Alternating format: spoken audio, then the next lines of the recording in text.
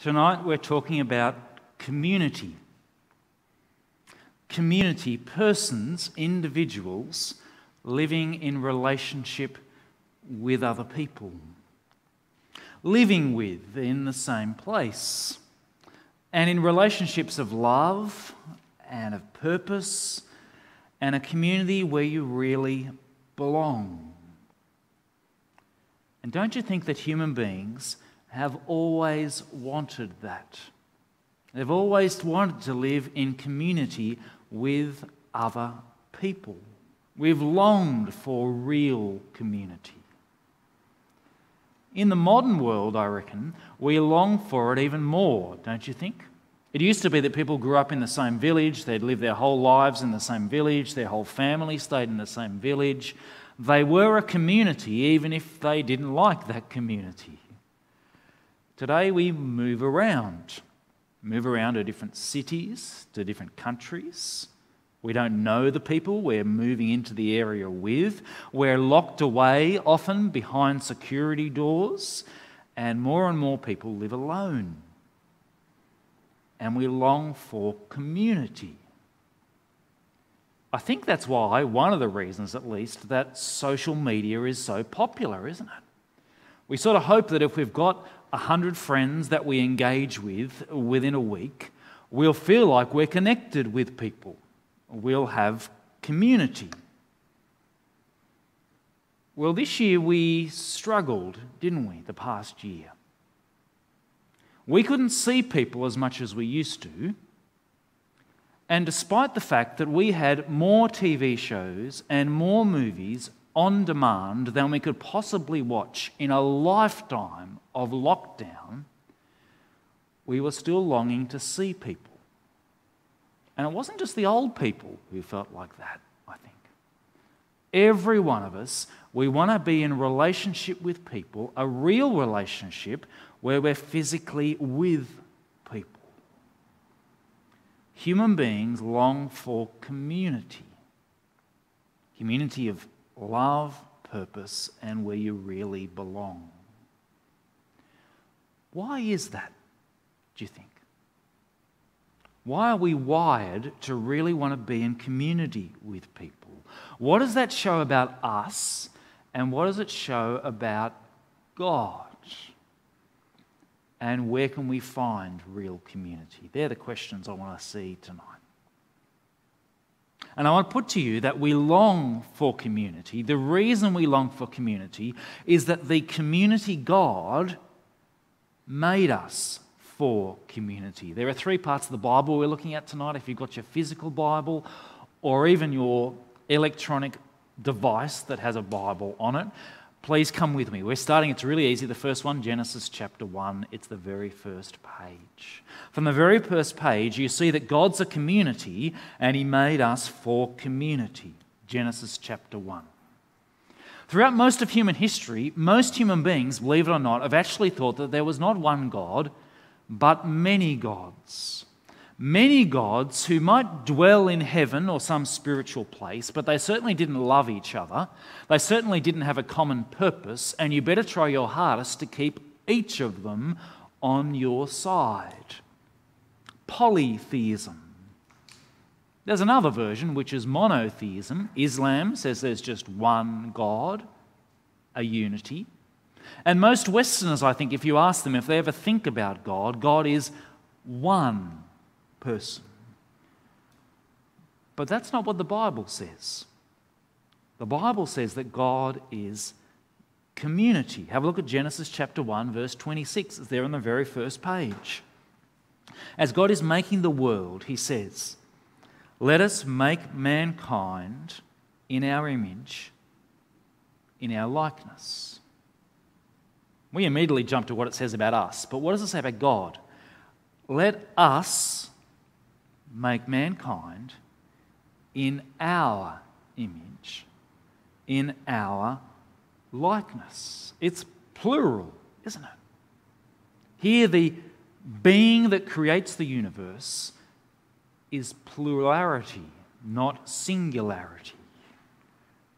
God is a community. That's all it says here about it. You're left wondering, why on earth do we use these plural pronouns? Jesus explains it.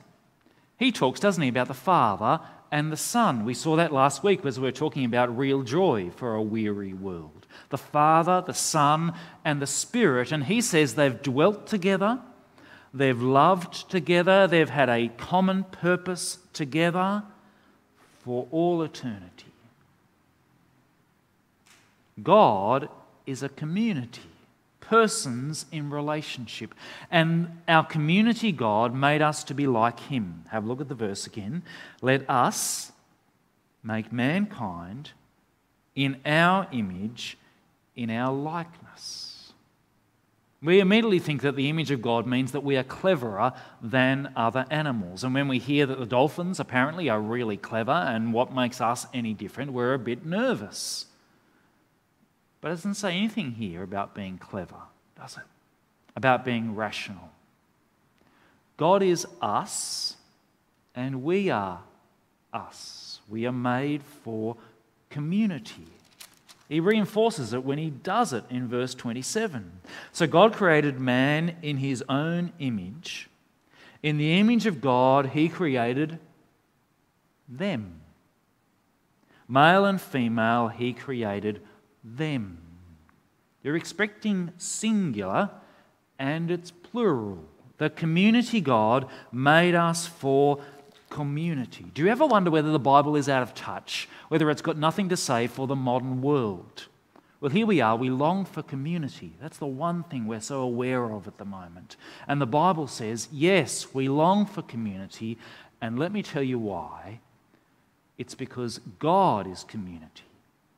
And he made you for community. The Bible helps us to understand ourselves and see why. And if it does that, then it teaches us how to live well, doesn't it? If God's a community, he made us for community, what will the good life look like? Will it be what your house looks like, or how good your car is, or how good your mobile phone is? Of course not. You could have all of those things. But if you don't have community, if you do not have relationships and you are with those people, then you are hardly living. Back in the first half of the 20th century, there was a really famous rich man. He didn't own Facebook, he didn't own Amazon, but he was about the richest man in the world, and he made movies, so that's cool. And he flew aeroplanes, and that's cool. And he built aeroplanes. He was the most desirable man around, Howard Hughes. And he had a string of women as well. Then he had something snapped.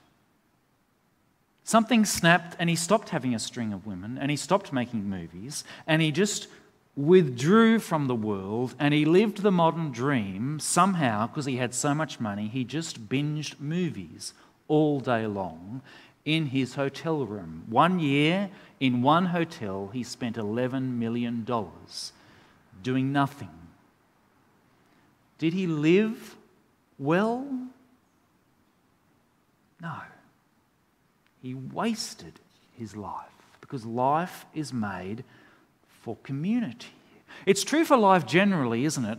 And it's also true for how you relate to God. There's a whole lot of people who take God seriously. They know that it's important that you relate to God. You might be like that. But they think that religion is a private matter between you and God. You just read the Bible yourself and pray. You might just watch on TV or on the live stream, but you don't need to engage with other people. You might even come on Sunday, but that's the limit of it. You don't want to go any further in relationship. God is community. He made us for community. And so if you treat religion, if you treat God, if you treat Jesus like that, you are not enjoying God. You are not glorifying God that He wants in the way that He wants to be glorified. He wants you to glorify and enjoy Him forever in community. So let me ask you, This year, how will you value community in our local community? How will you make relationships with your neighbours? How will you spend time with people, not just spending time with devices? And in our church, how will you invest in relationships here more than just being here on a Sunday night? This year is a time that you got around to it of joining a growth group and really investing in it. This year, is there someone that you could support deliberately, who you know would really need some support this year? The community God made us for community. And to live well, we must live in community. Well, if the community God made us for community, where can we find real community? Where can you find a community with love and purpose and where you really belong? Jesus gives that real community. God's always been gathering a community. He did it when he brought the people out of Egypt. He didn't just save a bunch of individuals and say, go do your own thing. He brought them to himself at Mount Sinai, gave them the law so that they would love each other, gave them a purpose to be a kingdom of priests to the nations. He taught them to be a community. And when Jesus called people, what did he say? Follow me, he said. To individuals. But what did they do? They came and followed him around with one another. They lived with one another and he taught them to love one another. Jesus was gathering a community, and it's his community that has real love and real purpose. Come with me to John 15, second Bible passage for tonight. John 15, we're in the New Testament. Matthew, Mark, Luke, John 15. Jesus has just recently washed his disciples' feet. He says, you must wash one another's feet.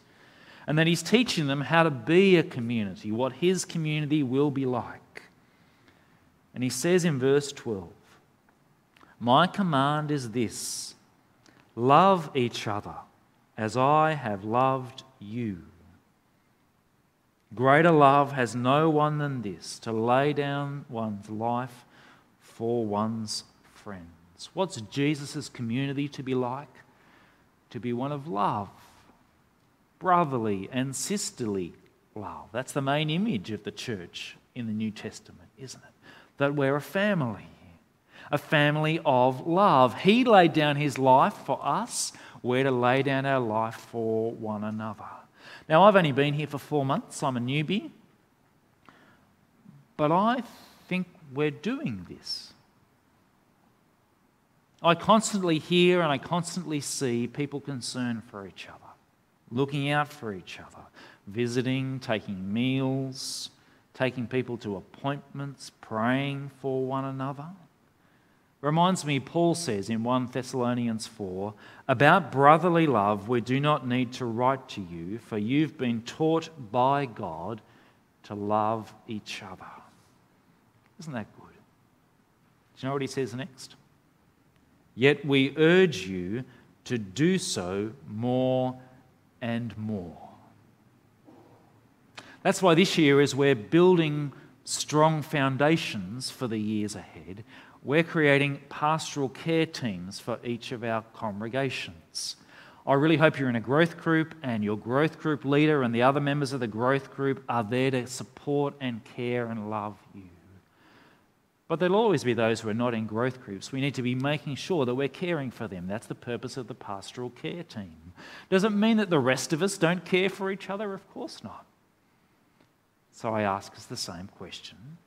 We urge you to do so more and more, says Paul. How will you love people in this congregation more and more this year? Is there someone you're really finding difficult to love? And you'd like to just pull back from community? Is there some way of loving that you're holding back from because you like your isolation too much? Jesus gives a real community of real love. I reckon, though, you want a community that actually has a purpose. Most communities do. A company has a purpose, it's to make money. A soccer team has a purpose, it's hopefully to enjoy the game, but mostly to win the game. Those scenes we saw on TV this week, that I'd read about it, but actually seeing it in Washington at the Capitol building was shocking, wasn't it? You wouldn't call it a community of love, I don't think. But it was certainly a community of purpose. They wanted to make a statement. They wanted to express their anger, and they wanted to stop something happening, didn't they? You want a community that is love and purpose, and you want it to have the right purpose. The purpose of Jesus' community is straightforward, isn't it? It's to glorify Jesus, to put him front and centre, and to make disciples of Jesus. That's our purpose. For years we've been talking about building Christian community.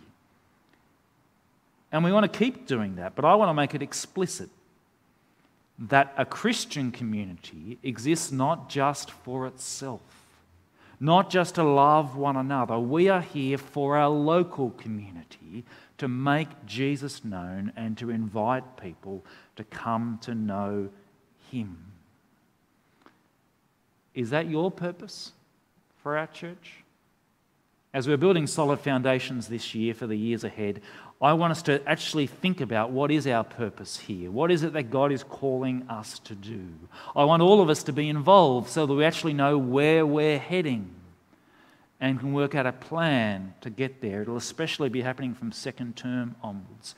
I hope that you're involved. But can I ask you personally, what's your purpose for the church? Because sometimes Christians, we're so focused on we want to be a community of love that we lose sight of Jesus' purpose, that we make disciples of Jesus in the community that God has given us. What's so good about Jesus' community? Why should you invest in this community? Real love, real purpose. Perhaps the greatest thing about this community that makes it so much better than every other community, can I say, is the one we're going to see in the third Bible passage, Ephesians 2. It's belonging. Ephesians 2, it's in the letters, it's in the eons later in the Bible. Galatians, Ephesians. Ephesians chapter 2, it was one of our Bible readings. You see, God's always been gathering a community. We saw that, Exodus 19. But you had to be from a particular family to be in that community. He promised to Abraham, and so it was just Abraham's descendants. Everyone else was far away. Verse 12, separate from Christ, excluded, without hope and without God in the world. You couldn't belong to God's community. But now, verse 13. But now in Christ Jesus, you who once were far away have been brought near by the blood of Christ. God has now made it possible for anyone to belong to Jesus' community. How's he done that? Is it just that God's become more inclusive in his old age? No, this was always his plan. And now he's done his plan. It's through the blood of Christ. By his death on the cross, he pays for sin for Jewish people and Gentile people, non-Jewish people. And on that basis, both of them come equally to God. Verse 14, so he's made one new man out of the two. He's made peace. You think about almost every other community. Can anyone belong? What about your family? Can I belong to your family? No. I was born into another family. What about your street, that community? Can I belong to your street? Only if I can pay the money to buy a house in that street. Same with your suburb. Lots of clubs, you have to be from the right family group, don't you? Or have the right amount of money to join, or be really good at something to join. Not just anyone can be part of that community. And even if you can join the community, don't you get the sense that often there are levels? And some people belong more than others. Just this week, the Prime Minister changed our national anthem. There's not many things the Prime Minister can do just by writing a letter. Actually, he doesn't have that much power, but it turns out he can just change the national anthem at the drop of a hat. What did he change it from? We were young and free, and now we are one and free. I reckon it's a brilliant change, because we're not young. We've been here a long time. Tens of thousands of years people have lived here and are part of our nation. And what an offence to say that we are young and free. No, we are one and free. Does that mean anyone can belong to Australia? No, actually. If you're born here, you've got to belong automatically. Everyone else might hope to belong, but most cannot. And if you do belong, do you think everyone belongs equally? Is that really true? Are we really a classless society? It's not true, is it? And the longer you've been here, the more you feel you belong. Jesus' community is better than that. Anyone from any group can belong. And as soon as someone does belong, they belong just as much as everyone else, because it's about the blood of Christ, not about them. So you can be a new Christian from Hong Kong, just arrived here yesterday, and you belong in our church just as much as someone who's been here since every minister except for the first one. Your second marriage might have just ended, and you'll belong just as much as someone who's been married for 50 years. You can be a returned missionary, or you can be a recovering drug addict who's just begun to trust in Jesus, and you both belong the same amount. You can be someone who feels they don't have any gifts to contribute, which is a lie, or you can be someone who's up front. And you belong just the same. Isn't that good? Do you believe that about this community? We belong for the same reason, the blood of Christ. And that's why it's so good that we confess our sins. What are we saying to God? We need your mercy. What are we saying to one another as we all say that prayer together? We all belong on the same basis. Sinners in need of mercy. What a great community Jesus' community is. If you belong to this community, do you see how good it is? And do you see the other people in this community as belonging just as much as you? Do you treat them that way? Do you think that you belong just as much as everyone else? We long for community because the community God made us for community. And He's got a community which has real love, real purpose, where you really belong. You might already be part of this community, Jesus' community. I want you to see how good it is to belong. And I want you to invest in this community with your time and energy and your hospitality and your care for one another. Or you might be checking out this community, checking out Jesus and checking out His community. I want you to see how good this is. I want you to think, gee, I'd love to belong, really belong to a community like that. And to hear the good news, you can. Anyone can. Of course, I have been talking up this community, haven't I? Talking up this community as if it's full of real love. And we're all really clear on and agreed on our real purpose. And we all treat each other as if we really belong. They're all true, aren't they? But we all know that this community is not always like that, is not perfect. And you don't have to be in any church very long to be disappointed, to be hurt, and to be frustrated. If Jesus died to make this community, if it's a community of real love and real purpose where you really belong, why is it like that? Why isn't it more like it's supposed to be? Well, the answer is very simple as to why this church is like that. It's because you're in it, and because I'm in it, and because God hasn't finished with us yet. But the really good news is that heaven is not a place where you get to binge watching TV shows for all eternity. It is a real community.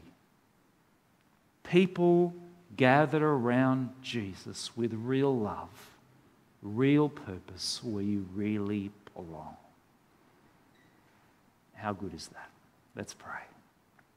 Our Heavenly Father, we praise you because you, your Son, and your Spirit are a real community of love and purpose, and you belong together. Thanks for making us for community and giving us that longing for community. And we thank you for that in Jesus you've made a community that's really worth belonging to and where anyone can belong. Father, we thank you for this. Help us, if we already belong to that community because we trust in the blood of Christ, help us to know that we belong. Help us to invest in relationships. Help us to be of one mind in our purpose. And Father, if we're here tonight checking out Jesus, still thinking whether it's worth belonging to him, help us to see how good his community is. And Father, we pray you'd help all of us to long for that ultimate community of love and purpose and belonging. We ask this in Jesus' name.